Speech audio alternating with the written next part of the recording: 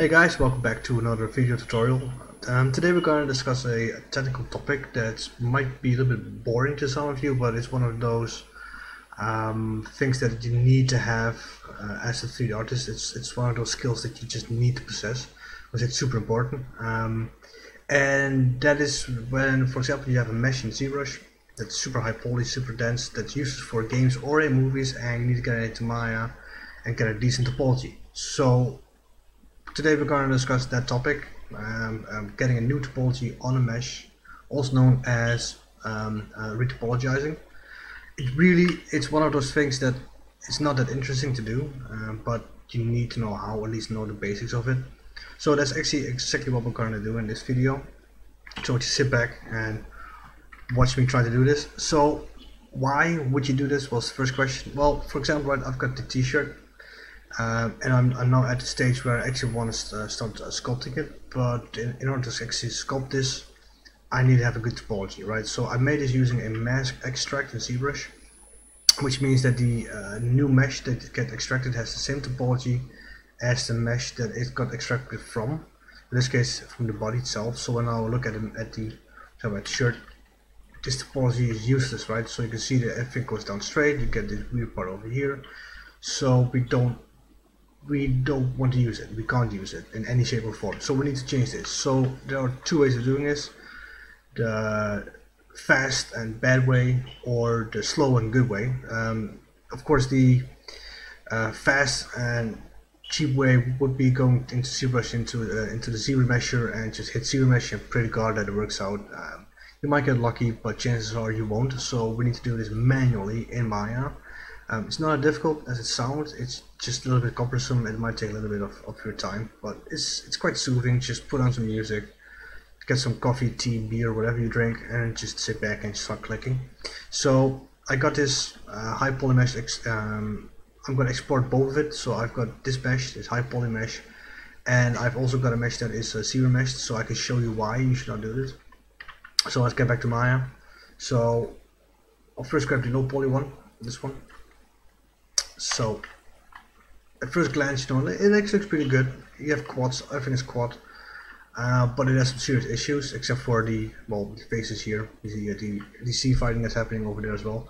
But the main issue is that ZBrush doesn't know about spirals, so it just creates them by default for you. For example, when I grab this H2 over here, you can see it just continues on, and then it goes down here for some reason, and it goes back, and then it goes down here, and it ends up here, and then it goes back up again, and then it's kind of pointless, right? You can see this will not work out great, especially when it comes to rigging and animation. This will cause some major issues, but it's also a simple reason why you want to do this. For example, right, for when you work for games, you don't want the inside to be visible because it's just extra polygons. Therefore, it's useless because you don't even see them in the game, right? So you want to be able to delete the inside. But usually you would just grab this H2 over here, you grab it, and then you hit delete, and then you're done, right? Except for that I also delete some parts of my entire mesh. So the way to solve this is just go in manually. You have to go and click all the faces here, and then you can see this works out okay, but then you have these faces here that you can't see anyway, so we might as well delete them as well, and then you go all the way around. It's really tedious, especially when you come to this part over here. Then you have to go down here again, etc., and then you create these really loose faces that don't do anything. So it's not a really good solution, it's not really a sexy solution. So I'm going to show you how to do it properly in Maya. It's really not difficult, but you'll see, right? So this one I'm just going to delete because useless, right? So I'm going to import my high poly model, which is massive. So this is 591,000 triangles. First thing, I'm going to delete my inside because I don't need it. I think there's an edge here as well. I'm going to delete it as well. There you go. So now it's just the actual mesh itself. You can see that the mesh is super dense. It looks good, but it's useless, right? So first things first, we need to make sure that our modeling toolkit is open. So this bad boy over here. That's the easy step. And next one is that we have to make this surface live, which means that every new object that you create, or every new triangle, vertex, whatever, will be snapped to this object, in this case our shirt. You can do that by just going to this one over here. It's a make the selected object live. When you click on it, you can see now, you get a message here that the shirt, etc. is now live. And now in our model toolkit, you can see here as well that the transform constraint is now set to live surface. So I can't anymore select the actual object because we don't want it anyway. So now it's live. So everything that we will create will be snapped to this mesh. Now you can do this in two ways, right? You can actually make a plane here. You can just drag on the grid. You can see that it snaps it by default, and then you can move it around and you can see it snaps, right? But that's really cumbersome and I don't want to do that, so I'm going to show you a different trick. In this case, I'm going to start at the neck, and in my modeling toolkit I'm going to go to a thing called quad draw. Now when you click on it, in this case with keyboard mouse shortcuts, you get a massive list you can see here, but I'm just going to walk you through them so you'll see, right? So the first thing I want to do is just I want to click, right? And then you can see you get a vertex, a green dot over here, a green square. This is a vertex, right? So I'm going to create another one, and another one, and another one. Now you can see that when I hover outside my mesh, that I can't click anymore. So I'm going to click one more time. Now you can actually just continue on by clicking if you want to, all the way around. But in this case, I'm not going to do it. So next step would be holding Shift, right? When I hold over, see it, right? It actually tries to make a face out of it. In this case, I'm going to click here and here. So we now have two faces done for us, and now we can actually start moving things around if you want to. So when I hover over the actual face, you can move the face. When I hover over vertex, you can actually move the vertex, and you can see it snaps, right? You can't go outside the actual mesh, and same for the edge. So you can move that as well. Cool, easy so far, right? I'm gonna move it a little bit better, like that. Okay. So how do you get more faces out of this? Well, if you hold tab, you can see here that it says extend, but if you hover above it next to your made mesh, you can see that it starts creating triangle faces. What you could do is just drag, right, and then actually create a face strip. But as you can see, right, they're tiny, which will create a lot of detail, and we don't want that. Especially at the start, you want to have big shapes. So I'm gonna do all this. So we're gonna go for big shapes, right? So I'm gonna hold tab on my keyboard, and I'm gonna hold over the edge here, so you can get the extend thing. Then you can just drag, and you can see that you get a new face.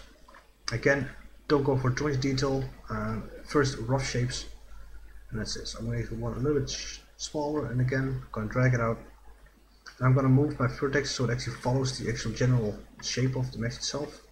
And again, drag it out. And I don't care about these things over here at the moment, right? The actual things that are sticking out. I don't care at this stage because I just want to get my base mesh done. Once you have that, you can actually add more detail. So same thing here, I'm going to move my vertex so it actually follows the curvature of the actual mesh. One more time. And let's do it one more time, like this, right? So you can see now there's a bit of a gap here, right? Between the actual mesh and our new made face. If you hold Control, you could actually insert a new mesh, or insert an edge loop, sorry. In this case, I can do it vertically or all the way across the entire mesh. So I'm going to add one here, and you'll see when I click it that it will snap to the actual mesh by default, so you don't have to do anything. So you can here see it actually snaps to it perfectly. Now again, you don't want to add too much detail, so I'm going to leave it at that. And I'm going to extrude it again. And again, and you just keep on going all the way around. Okay, so say for example, right, I'm working on this and this edge is too much. I don't want it because it creates too much detail. Now when you hold Control and Shift at the same time, you can see that my mouse cursor now changes into a cross. So I can delete the entire face, or an edge if I want to. So you can delete faces or edges, and again I'm just going to hit extend. So Control Shift is delete. Okay, and again hold tab to extend it and go all the way around. In this case we'll make it a little bit straighter here, and again same thing. I'm gonna move my edge here. You can see that it's not perfectly snapping, but if you now move the edge, you can see it just snaps to it perfectly. And all the way around. Again, same thing here. Hold Control to insert an edge loop. And I kind of want my faces to be the same size. It's a little bit difficult, but again, insert edge loop. Let's move this here, move this one here. So I'm going to do this really dirty.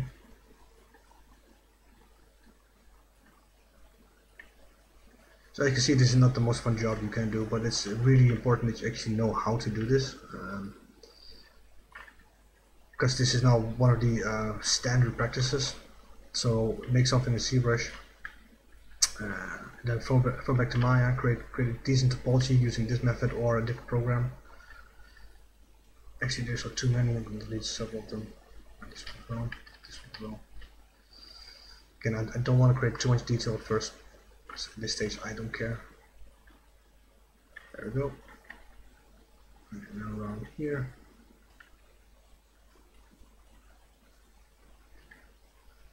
Take this one.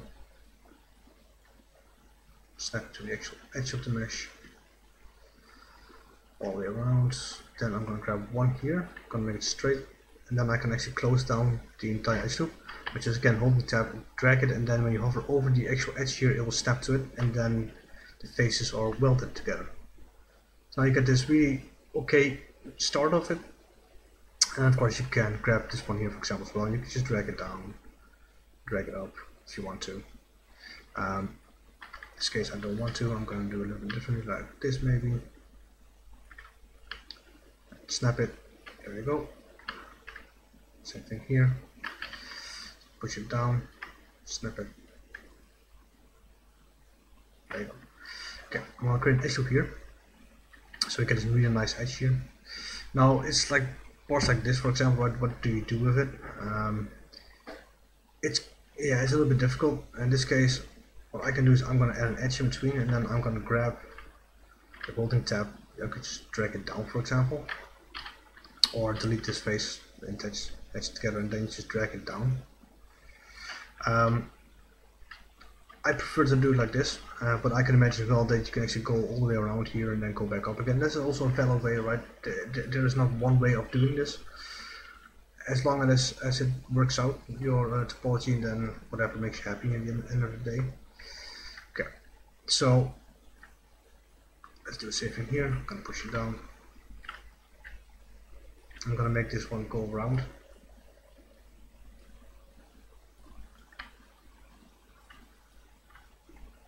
Again, I don't care about if like parts of this don't match up properly yet. It's not that important. The same thing for this one, right? Actually, I'm gonna undo this. I'm gonna push it all the way across. Because again, you can do the same thing here. You can just grab the mesh, grab the edge, and just extrude it upwards, so you create that triangle over here. And push it up and up, etc. So this one will hook up with this one. So we might need to change that topology later on a little bit in Maya itself, or by just using the regular modeling toolkit. Insert a loop here. There you go. Okay. For example, right, what's also a really cool trick is when you hold Shift, you actually can see that it says relax, so you can actually smooth out those edge loops over here, so they're a little bit smoother, so that you follow the mesh perfectly. And when you hit relax, it will still stick to the actual surface, so that's still perfectly fine to do this. So in this case I fucked this up, so I'm gonna isolate my selection. Right, I kind of want this edge loop to flow to make an actual loop, because right now this is a spiral again, right? You can see this is a spiral and I don't want that. So this just calls for good old-fashioned manual labor. I'm gonna do it like this. Maybe we can delete this edge over here and here as well. But this is triangle, so I'm gonna again make it multi-cut. I'm gonna do it like this. Just move it. Then you just move it to the side. Now this one is good again. But yeah, this is really easy to do it wrong, as you can see. So, but it could also just be the better way is just to delete this part again, and to do it again from scratch. So I'm gonna get Ctrl again, but this is not pretty, right? So I'm gonna delete this face here. There you go, it's gone. It should be here, a little bit lower. Okay. Okay, so I'm gonna weld something together. I'm gonna weld this bad boy to that bad boy. There you go. So now it actually follows us, and make a cut here. delete this edge, and now we have a perfect loop. See, okay, perfect loop. There you go. Again, click on quadrat to actually activate it again. Then you can see. Then you can move on and do the same thing for the other ones. So I'm not going to do everything because I made a bit of a head start already. I'll show it, otherwise it will just take forever. I don't want to bore you guys that much. So in this case, right, I can actually click on my mesh, which means that the service is not live. Keep that in mind.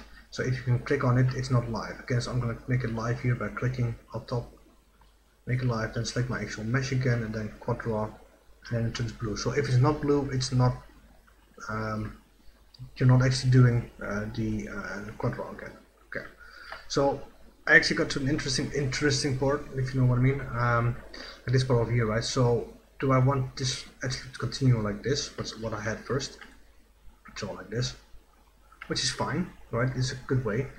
But I kind of want to follow this shape here, right? So I want to follow this loop here. So I kind of want this part over here to meet up with this part over here.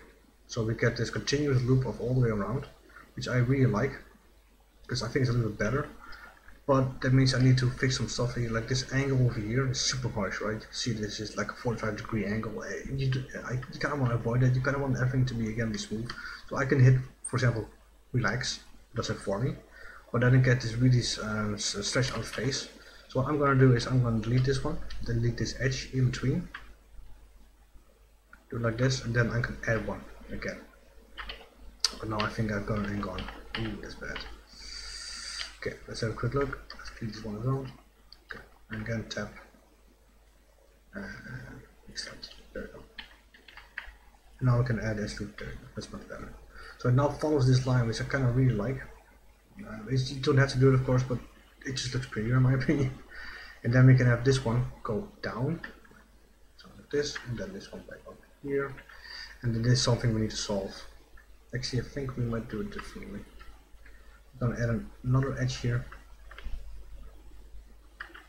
This is a little bit better. Then we can add an edge loop here. Oh, we got a double face here, I think.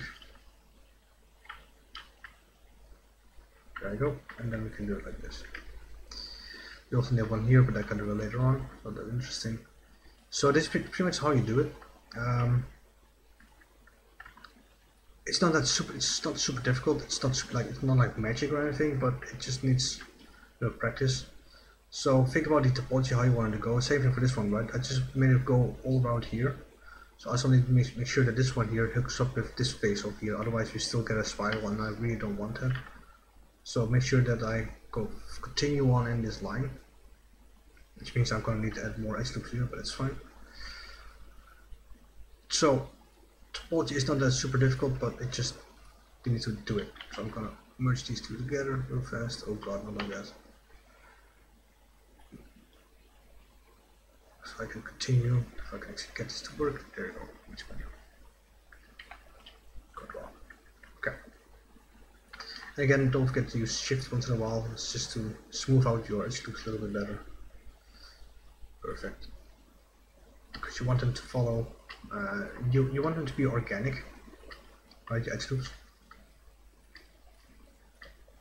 Okay, we can actually close this part here as well. Again, hold shift, because this looks really weird. This still looks weird, but I can fix that later on. See, now it's really nice and organic, which is perfect, exactly what you want to have. So let's move on a little bit further. Maybe we can do this one here, and then we can close this one on its own. Like this, this, perfect. This is not perfect, right? You can see there's a really big face, but you know, if you can maybe a little bit of relaxing.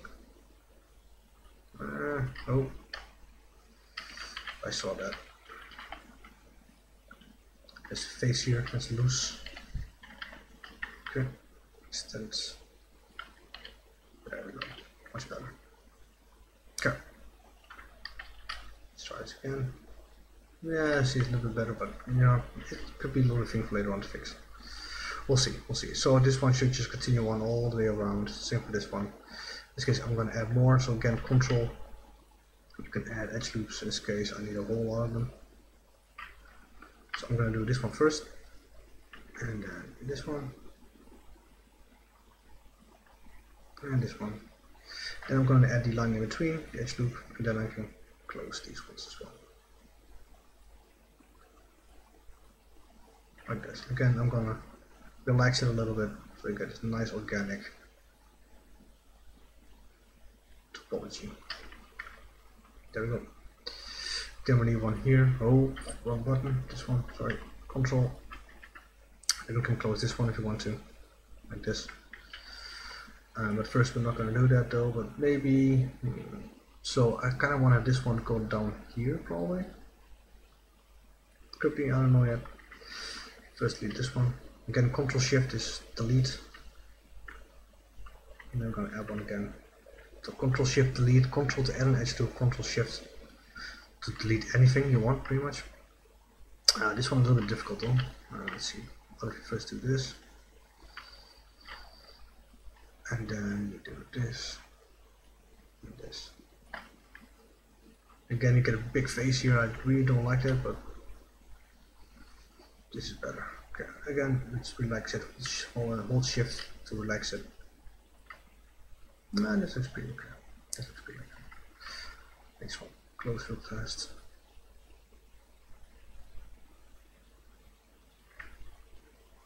Just make sure that you think in edge loops, so that they are closed loops, that they don't go on forever, so they are not spirals, so they're closed.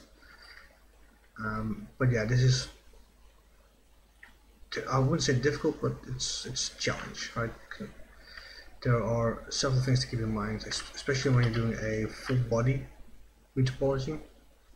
Then it can get really weird because you need to make sure that this one is fucked up. I can see it already. Yeah. When you're doing a full body, for example, then you need to take into account the muscle structure and the bone structure, etc. In this case, can I do it like this? I can do it like this. Not perfect, but that's pretty good. Pretty good. Pretty good. This one shall continue on probably up here. That would be ideal. To do that. Ready? I'm just gonna do this part and then I'll just do it for myself because this is not that really interesting to look at probably. I'm gonna add this to in between. Again, I'm gonna relax them, but also make sure it makes so that the faces have the same size roughly.